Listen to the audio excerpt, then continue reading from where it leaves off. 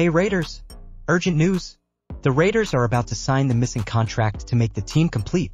See the details of this news now. The Las Vegas Raiders coaching staff, led by Antonio Pierce, is almost complete, with just the hiring of a quarterbacks coach missing. According to ESPN's Jeremy Fowler, the Raiders are close to signing a big name. But before I tell you who he is, check if you're already subscribed to our channel so you don't miss any news from the Raiders firsthand.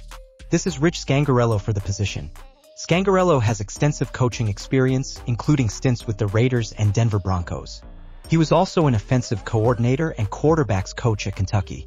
Scangarello is known for his work with quarterbacks at different levels and is part of the QB Collective, a group of coaches who develop young athletes. He is currently working with former USC quarterback Caleb Williams, who is a top prospect for the 2024 NFL Draft. Williams trusts Scangarello and could be a top draft pick. There is a trend of teams in need of quarterbacks hiring coaches with ties to Caleb Williams, such as the Bears and Commanders. The Raiders are also following this trend by adding Scangarello to the coaching staff.